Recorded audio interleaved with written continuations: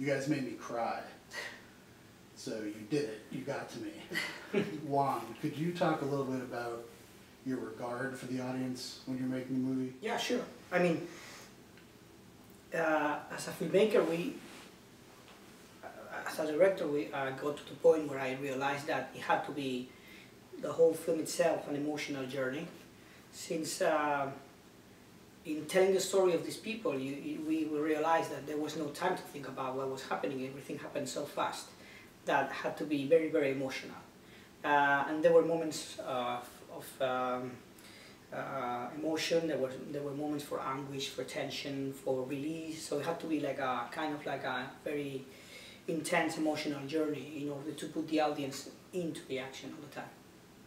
So is your goal to have the audience experience what the characters on screen are experiencing? Yeah, sure, but not just what the characters are feeling, but also what we felt in doing the film. I mean, we were very close to all the people portrayed in the film, especially the family, and also some survivors, some people who had contact with the tragedy.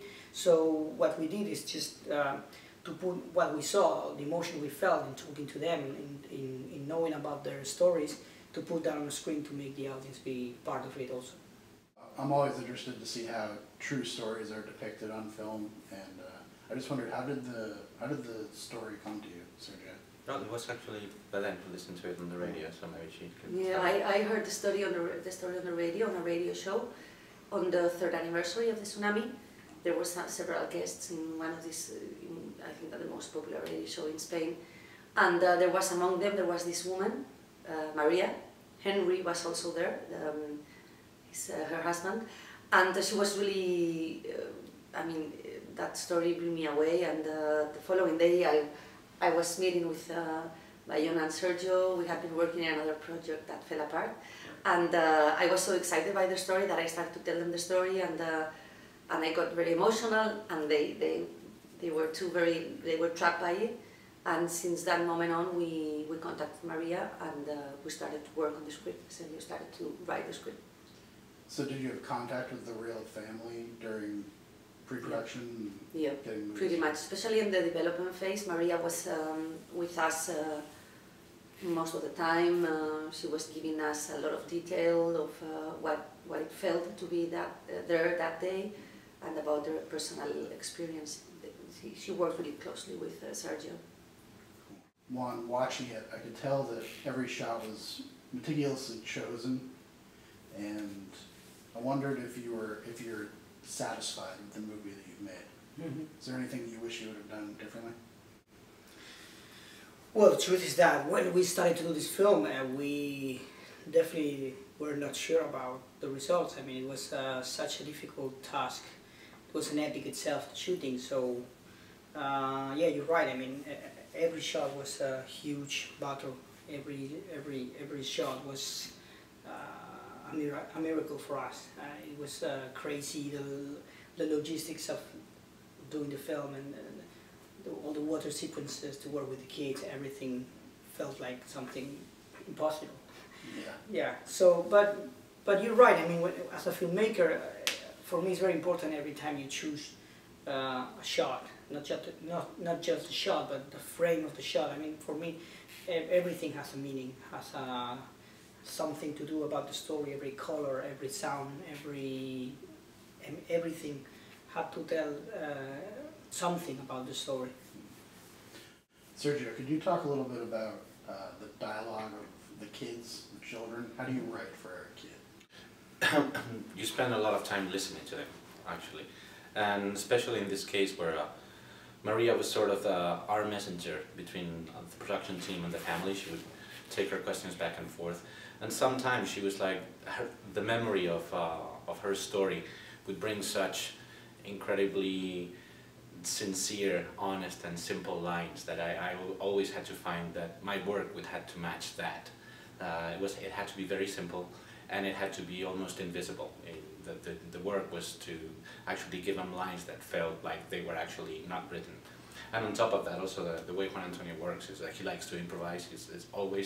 He does one take as it is on the script, and then he lets the kids improvise. So I can take credit for some of those lines, and some of them that just came up on the shooting. It's not. So what was the most memorable sequence that was improvised? Do you remember? It's actually, I think, two of them. One is, both are almost silent. One of them is the moment where Daniel in the tree starts touching Maria and taking care of her. That was completely, that came out of Johan, the kid who was playing that actor. And the second one was, which is one of my favorite films in the moment, is when the Thai ladies take care of Maria and dress her up and clean her up. And I think that's like a beautiful moment, because and I think that there's something very powerful about that scene and the moment we're living now, where it's like there's this sense of when everything goes wrong, there's a sense of community that is not there when things are right for everybody. We're individuals until a moment of crisis makes us all come together. And that was a very beautiful moment that was also like almost happened miraculously in front of the camera. I wanted to talk a little bit about your actors, Juan.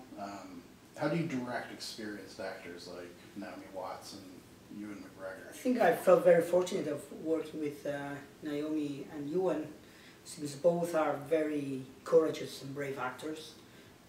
In taking a role like this, it has to do a lot with physical, very demanding physically, but also very demanding emotionally. Naomi spent a month in the water. It was a very physical shooting. She was swallowing water for a month, being dragged by this strong current. Right. So it was great. The thing is that it was very physical, very emotional. But the truth is that we try to have all the time a sense of reality in the set. I mean, and I think it worked with the actors. The fact that the sets were huge, were amazing. We barely used blue screen, and we work with non-professional actors, but real Thai people from the area. I mean, all the time we were trying to feed them with reality. We read a lot of texts about people who survive with stories related to the tragedy. We were in contact with the family, and I think that all. If you put all that together, is very helpful for the actors. So the underwater sequence, how was that done? She was in a tank. Yeah. The underwater was shot in a small tank, an interior. And the scene when they are dragged by the water, that was shot in a huge water tank in Spain. We had like 3 sequences. One was the moment when the water arrives, and most of it was shot with a model, with a miniature. When the actors were dragged by the current, they were into this huge water tank with inside this kind of teacups with trucks, so we can move them with joysticks. And then there is this other sequence, the underwater scene, where Naomi was most of the time was sitting in this chair underwater and spinning around. It was very brave for her. I mean, it was quite a challenge to do all those sequences, because most of it was real. We didn't use CGI, we didn't use blue screen, so most of it was practical shooting. Let's move on to the Oscars. What are your hopes for the Academy Awards? Do you guys think about that at all? I think we work for it, because I think it's after the quest and all the time we spend in the film. We think that everyone that's working the film deserves the opportunity to be there, and but we feel that we need to show the film. I think we need to have people watching it. We don't really know how it works, so we're now like starting to learn how is this organized, and we're going like through different screenings, trying to do some Q&As and explain to the people how we did this film. There are a lot of questions when you see the film, so that we really like to do. But the rest is like I feel it's not in our hands. we did the film, and that's it. But we have the feeling that all the people involved in the film did their best. I mean, we had the extra responsibility of telling the story of these people, and this is something that you notice.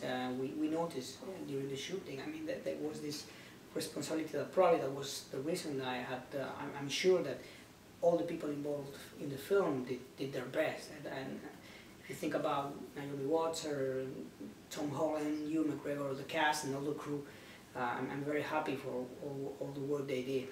Yeah, Naomi was, I mean, she was working for 7 months with us. It was a very, very long shooting. Actually, it has been her longest shooting, right? Yeah.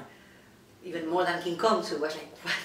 Wow. So there was really at a point, the commitment became something personal to all of us. The fact that we shot in the same locations where the real story took place, and we met real survivors, all that like put everyone in the mood of we have to do it right. Right. So I think it's the moment to show it to the rest of the world.